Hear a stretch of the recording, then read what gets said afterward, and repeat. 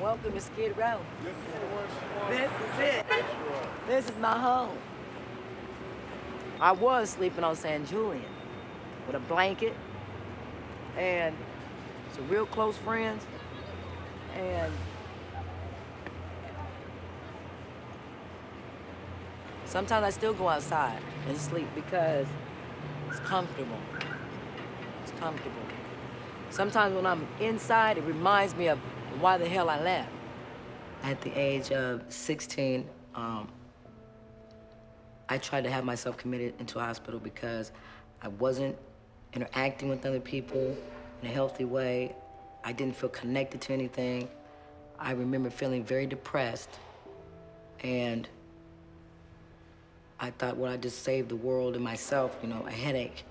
And if I go in at 16, then I never have to come back out, I guess. But they wouldn't accept me. You know, they wouldn't even accept me. That's a bad place to be in, you know? I ran away from home at 17 and a half years old. And I actually got a job, paid rent, and went to school.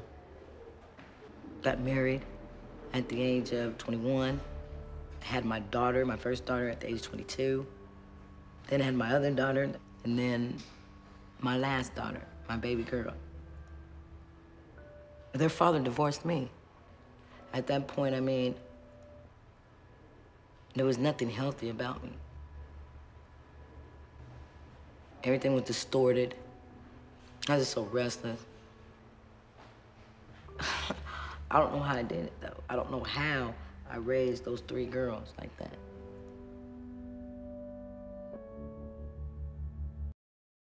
When they said that my father had passed away, that hurt me really bad.